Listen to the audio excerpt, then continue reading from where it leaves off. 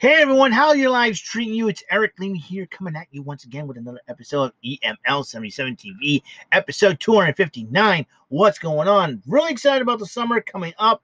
As you know, a lot of things are happening tomorrow. Super Showdown. It's going to be great.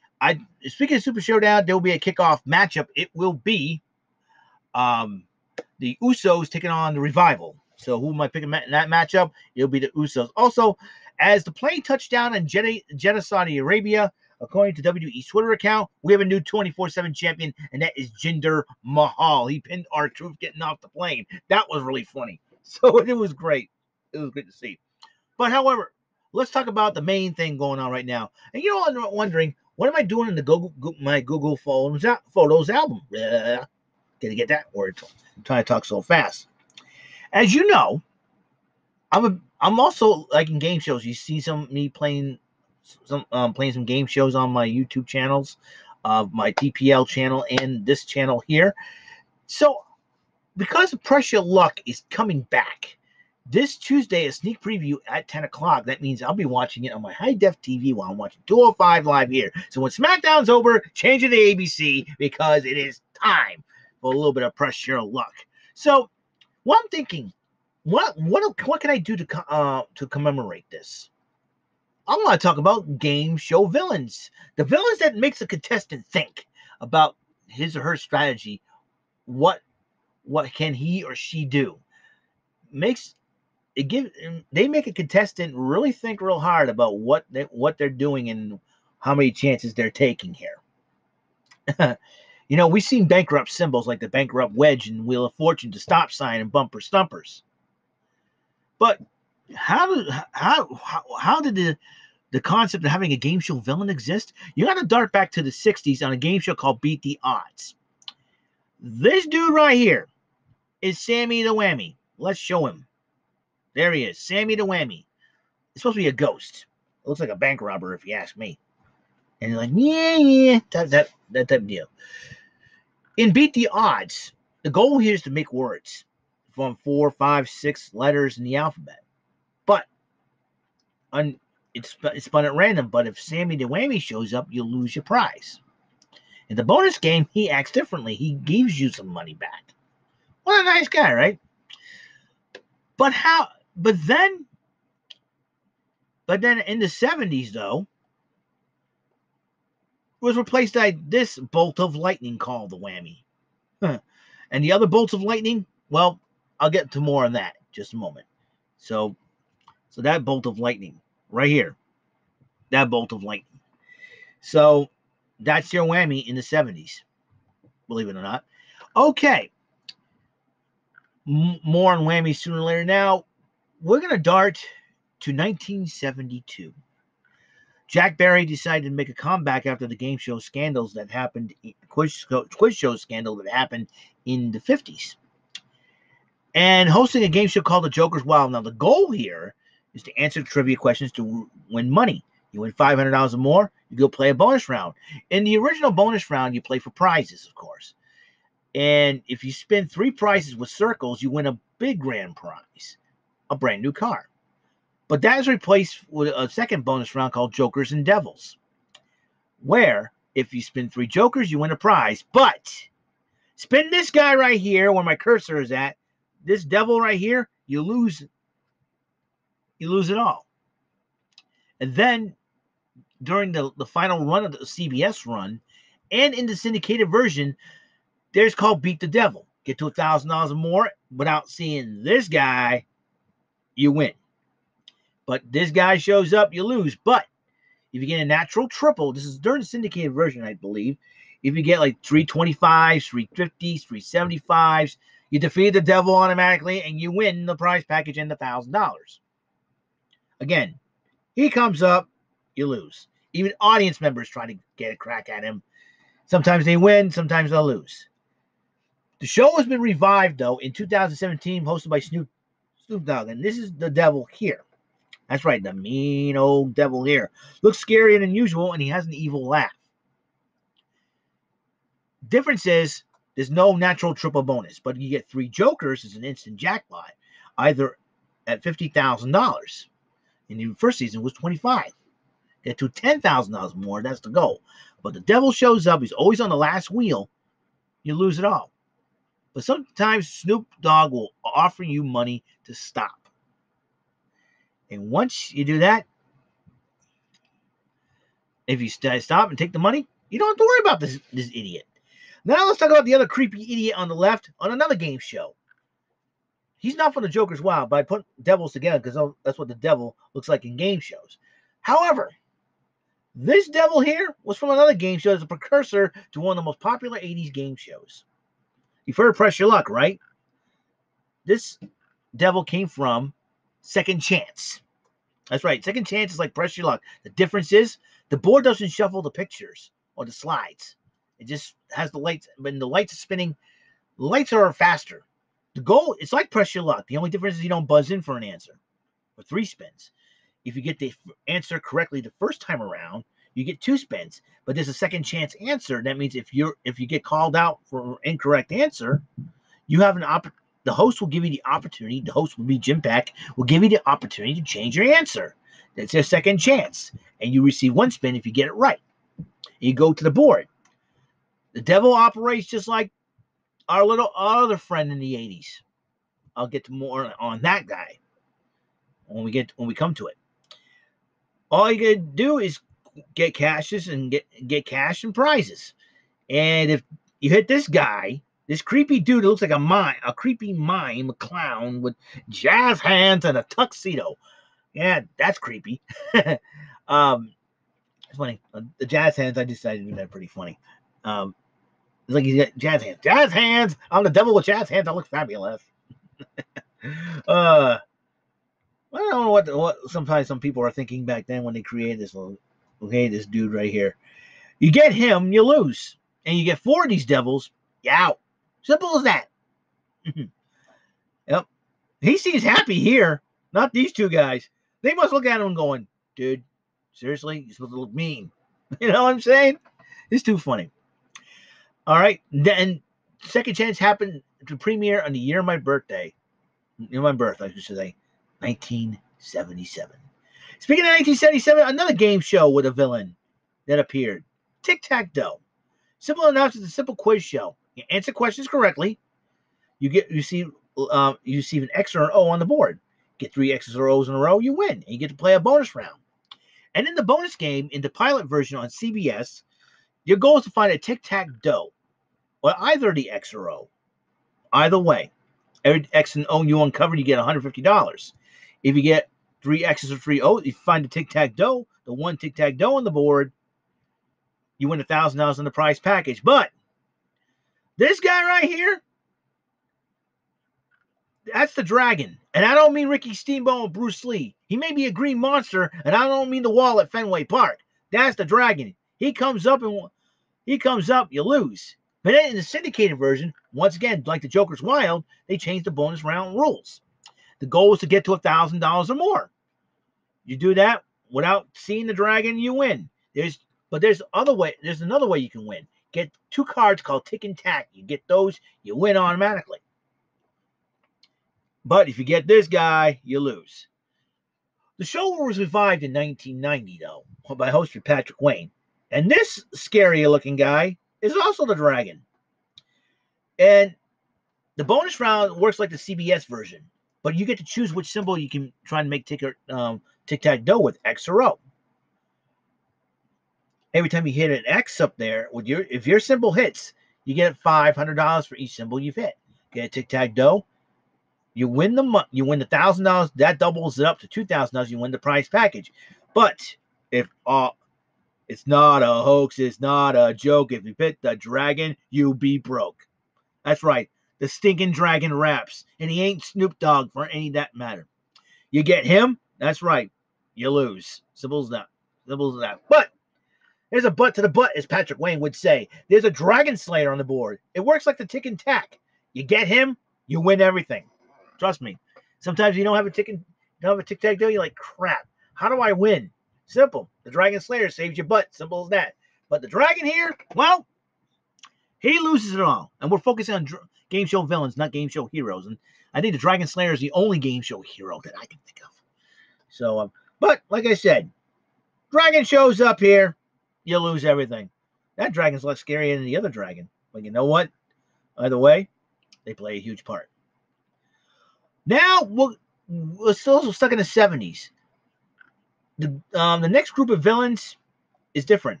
The game show, whoosh, what a name, huh? It's named after a sound effect. Whoosh. All right, and these are your gauntlet of villains. Your goal here is to charge and block and correct a blooper. You get it right, you get money. Now, whatever money you win, each $100 is a second to add to your original 60 seconds. Let's say for charging and blocking, you get $1,500. You get a chance to add 15 seconds on the clock, and you get 75 seconds to beat these 10 villains. That's right. Their goal is to stop you from winning $25,000. Now in CBS rules, if you win $25,000, you retire automatically. Now check this out. We're gonna run down the villains' names for you. There's your gauntlet of villains. There's your logo. Villain number 1 is Alphonse the Gangster. He looks like one of those gangsters from the Looney Tunes characters. Rockish man now, Shane, Rockish man now, Shane, Rockish man now, Shane. Yeah. You know, it reminds me of that. That's Alphonse the Gangster. All right. Villain number 2, Bruno the Headsman. Well, it should be Bruno the Executioner, but Bruno the Headsman, he chops people's heads off. Villain number 3 is your typical villain. Like you see, you know, to tie a poor girl on the train track and the hero comes to save her. Looks like that. But that's Mr. Van Louse, the landlord. Villain number 4, Nero the Fiddler. Villain number 5, Count Nibbleneck the Vampire. Excuse me 1 second. All right. Count Nibbleneck the Vampire is villain number 5. Villain number 6, Frank and his little friend Stein. You don't see Stein, but there's Frank. Frankenstein, huh? Villain number 7 here, Kid Rotten the Gunslinger. Villain number 8, Jeremy Schwash the Pirate. What a name. Jeremy Schwash. Call him Peg Leg Pete or something like that. You know? Villain number 9, Dr. Deranged, the Mad Scientist. And the only female villain, Lucretia the Witch at number 10. The goal here is to get all 5 these 10 villains. You do that under the allotted time that you've been given. You win $25,000. You get to retire. And you don't have to worry about these clowns anymore. You know, Tom Kennedy should introduce these guys as 10 of the most, let's say, zealous xenophobes or black-hearted brigands.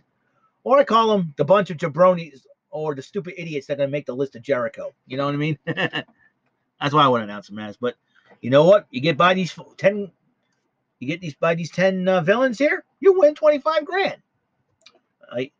And if you don't, they'll yell, times. You know? Rocky's man now, Shane. Rocky's man now, Shane. Shut up, Alphonse. Your name's not Rocky. They should call him Rocky. Rocky's man now, Shane. Yeah. Where's that rabbit? I'm having a lot of fun with this one. All right. Now we go into the 80s. Let's bring these bad boys back up. Now, we've heard about the beats the odds whammy lightning here. But what are the 3 lightning bolts? They're from a game show that I liked watching when I was a kid growing up. It was a game show of strategy, luck, knowledge, and daring. It was Bullseye, hosted by Jim Lang. Now, here's the ultimate goal here. You answer questions, and you get money for them. Get $2,000 or more, you win, you play the bonus round. In the pilot version, you have an opportunity to win up to $1 million. Bullseye became the first game show to try to give away $1 million, even in the pilot version. Now, in the pilot version, the bonus round works like Jokers and Devils, Bullseyes and Lightning Bolts. You see, there's 2 different versions of the Lightning Bolts in the pilot version. This is the very skinny Lightning Bolt, and this is the very fat one here. I'll deal with this guy sooner or later. You have a number jumbler, 3, 4, 5, and a Bullseye. If you spend, like I say, if you see me play these games, You spin you get 3 spins worth. Without seeing the lightning, you get $8,000. 4 spins without seeing the lightning, you get 16,000. 5 spins without seeing the lightning, you get 32,000. If you hit the bullseye and go all the way, I think it takes 10 spins to do so, without being struck by lightning, you get $1 million. But all that was scrapped for the syndicated version. You add the bullseyes stay in, but the lightning decided to go down just to one window. This is the lightning bolt here, which is just right. And you also got money amounts. All you got to do is get 3 bullseyes, and whatever money you accumulate in the pot, you can bank at any time. Because if this lightning bolt shows up right here, you'll lose everything. But the bullseyes can be your best friends. You can freeze the bullseyes and prevent this dude from showing up. But you never know. Lightning could be in the one window you have open, or one of the 2 windows you still have open. All you do is get 3 bullseyes, you win. But if you go 10 spins without seeing this guy here, you win $5,000 in the prizes. Simple as that. That's now for the coup de grace. Actually, we're not done yet. I'll get to these guys. That'll be the best for last. In 1987, former Major League catcher Joe Garagiola hosted a game show called Strike It Rich. The goal here is to win money, win prizes. But you gotta watch out for this dude, the Bandit, whose laugh is voiced by Boo Powell, who's the former first baseman for the Baltimore Orioles. And I heard he's got his own barbecue grill up there in Camden Yards. Might I digress? The guy's a power hitter, by the way. But this Bandit here, you get him, he looks like Fred Flintstone in disguise with no hair. Barney, my money! Anyways, hey, Barn. Anyways, he comes up, and any of the arches, you lose your prizes. If you bank your prizes beforehand, you're good. You got those prizes, and you're like, forget it. But he also plays a role in the bonus round. If you get a chance to, you have a choice to go for $5 signs for $5,000. And if you hit 3 bandits, game's over. However, if you go for $6 signs, $5,000 and the car. If you hit 2 bandits, you're through. Simple enough. There's your bandit. Now for the coup de grace of all game show villains. As you know, this coming Tuesday, Pressure Luck is coming back. The series premiere starts Wednesday, but they decided but ABC is generous enough to give us a sneak premiere, an early premiere, per se. In 1983, Peter Tamarkin, after, ending his run with Hitman along with Rod Roddy, decided, well, they're going to host another game show offered by Bill Carruthers. It was Pressure Luck and included these guys here. Well, actually, it started with this dude right here, the Whammy, the actual Whammy. Not Sammy the Whammy or the Lightning Bolt Whammy from Beat the Odds. This Whammy. That's right, this bad boy here. It's like remember, Second Chance was the precursor for this show and replaced the devil with a evil, ugly ogre, goofy cartoon ogre, whose way of catching money is sort of Wile E. Coyote-ish. Let's just say they're trying to make the Whammy look like a little bit like Wile E. Coyote almost. The only difference is he actually gets the money. The money ain't the Roadrunner, that's for sure.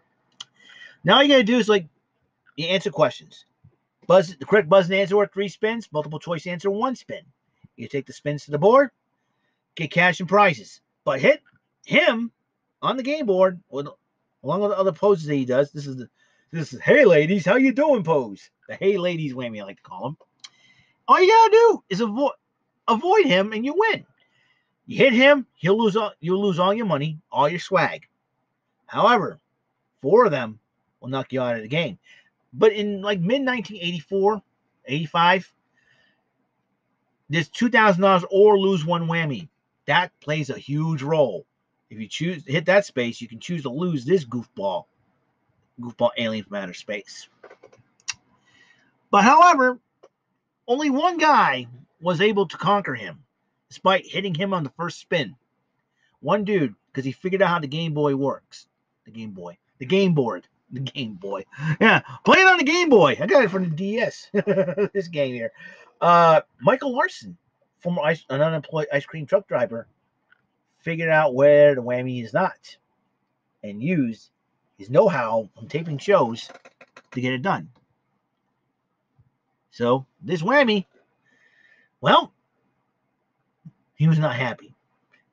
Figured how you get revenge, but unfortunately, he won't get his revenge on Michael Larson because he passed away in 1999. After 4 years after Michael Larson passed away, folks at GSN said, let's revive Press Your Luck. Make it different this time. And decided to have Whammy the all new Press Your Luck, and there's the Whammy from 2003. Todd Newton hosts the show. The Whammy, same thing, same. But the only difference is, in the first spin round, you take one spin each. You hit a Whammy, you're out of the first round. But more Whammies get added to the game board to make things interesting and or difficult. In the second round, you got double Whammies. You hit one of them, not only you just lose, they steal your money, but they decide to mess with you while doing it. Whether it is mowing grass and dumping it on top of your head, dumping clothes on top of your head, squirting you with water, hitting you with basketballs or ping pong balls, a la Captain Kangaroo,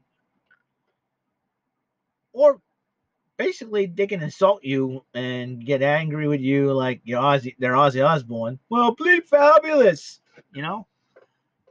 These Whammies were merciless. And then the show went off the air on GSN. But however, this Tuesday and Wednesday, it's coming back, hosted by the actress who played Rita Repulsa in the 2017 Power Rangers movie, Elizabeth Banks. And if anybody can wrangle up these dudes, is none other than Rita herself. That's right, and this is the Whammy from 2009. So similar from the one in the 80s. Same precursor, just like the 80s, but there's a new bonus round where you can play against the Whammy himself and try to walk out with $1 million. Imagine that, you going up against a Whammy, $1 million. So the bonus round works like if two players Whammy out and you're the only one left. Remember those days? And he's basically playing against the house. So this Tuesday, I can't wait. Ladies and gentlemen, these are your game show villains. The gauntlet of villains. And there's your Whammies from the 80s version of Press Your Luck. The funny part is, the first 4 Whammy slides you see here at the top here were an animation for the Hammer Whammy. The other one, the Hey Ladies Whammy. And there's your 5 new Whammies that debuted in August of 84. You gotta love it. There's the Devils from the Joker's Wild, the Devil from Second Chance, Whammies from Press Your Luck, the Dragons from Tic Tac Doe, the Lightning Bolt Whammy and Sammy the Whammy from Beat the Odds, the Bolts of Lightning from Bullseye, and the Bandit from Strike It Rich. These are your game show villains. There's other game show villains like the monster from Wheel of Fortune, the kids version. You get the bankrupt symbol and the lose a turn symbols. You get the stop from Wheel of Fortune as well. You get the stop symbol from Bumper Stumpers, the stop sign. And you got the blank card from the 70s version of Break the Bank as well. There's all these villains make game shows fun. And with the return of Press Your Luck, these nefarious little creatures right here, they're going to come back, cause mischief and trouble by anybody that gets too greedy. I'm looking forward to Press Your Luck. Hope you are too. That's all the time we have on the show. God's blessings, love, and life and light to all of you. Catch you on the flip side. Remember, pay attention. You might learn something. Press Your Luck is coming. It's coming back on ABC. 11, and it's on at 10 p.m. Eastern Time. Check your local listings for time and date and all that. Series premiere the next day, June the 12th, 8 o'clock. Can't wait for it. Hope to watch it. Hope I'd be there to watch it. So I'll see you guys later, and you have a good day. And episode 259, Game Show Villains, complete.